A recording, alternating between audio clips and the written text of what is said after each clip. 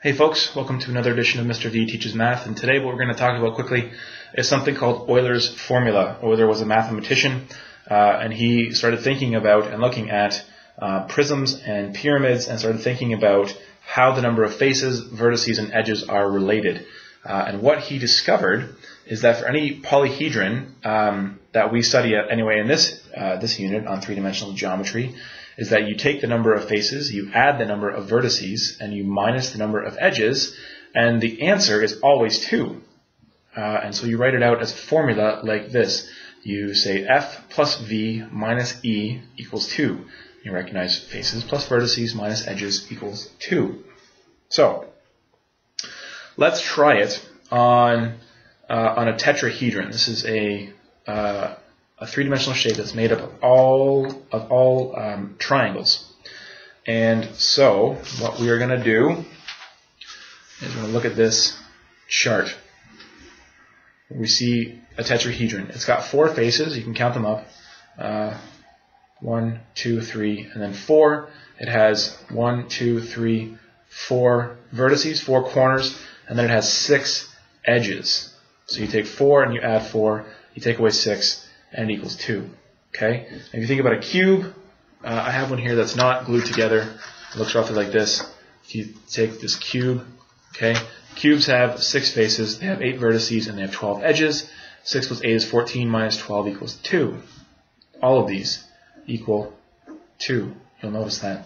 Octahedrons, which are made up of 8 faces, dodecahedrons, which have 12 faces, and then icosahedrons, which have 20 faces and are made up of all triangles. That formula works. Oops, sorry guys. That formula works for all of them. And so I have something here about cubes, about 6 faces, 8 vertices, and 12 edges. Now, these 5 shapes, they are all called Platonic solids. Okay, and that actually gets us into 8.7, which is something called regular polyhedron. Okay, if you remember back to our unit on two-dimensional geometry, we talked about regular polygons. Okay, and regular polygons were polygons where all of the sides were the same length and all of the angles were the same. Now what we're going to do is look at something called regular polyhedra, and if they have another name, they are called the Platonic solids. Okay, they're called the Platonic solids. And you'll notice, and I'll just show you this stuff out of the book. So here you have, these are the regular polygons: triangle, square, pentagon, hexagon, octagon, decagon. Okay. Those are regular polygons. These 5 shapes here, the cube, the tetrahedron, there's an octahedron, and then there's something called an icosahedron, and then the dodecahedron. These are all the regular polyhedra. Those are called the Platonic solids. Okay, and what we know, we say that the regular polyhedra are called the Platonic solids. They're named after the Greek scholar Plato, who discovered that there are only 5 of them. Okay, Plato set up the world's first academy, and it was a school where he brought together experts in all branches of learning to teach and to do research.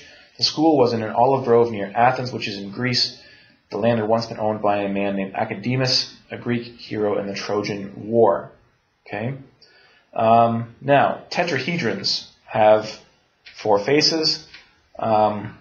Octahedron has 8 faces. Tetra actually means 4, and octa actually means 8. So what determines the name of the regular polyhedron has to do with the number of faces that it has. So if you think about that for a second, a cube has 6 faces, so you could technically call a cube a hexahedron, because it's got 6 faces. Okay.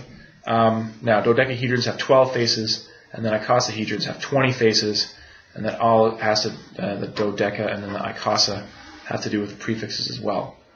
So that's kind of a couple of things about how faces, vertices, and edges are related, and then into 8.7, which is Platonic solids. So, have an excellent evening.